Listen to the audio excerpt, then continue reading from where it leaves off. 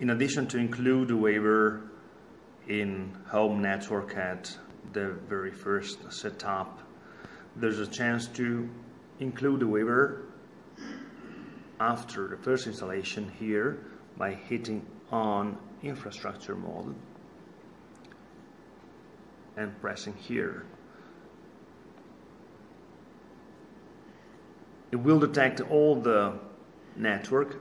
In this case, my network is this one.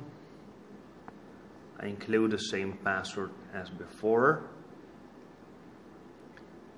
And here I have to check that the class ID, I mean the one, is the same number of my router, and 75 is the number for the device I'm including in the network. So if I have multiple devices, I have just to type a different number, 75, 85, 86, etc., to the different devices I'm connecting in my home network.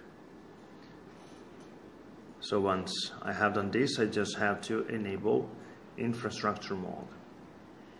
The waiver is now in my home network, so I have to select home network from here,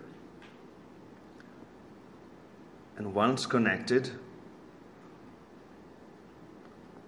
I will have just to type and I will be inside the network.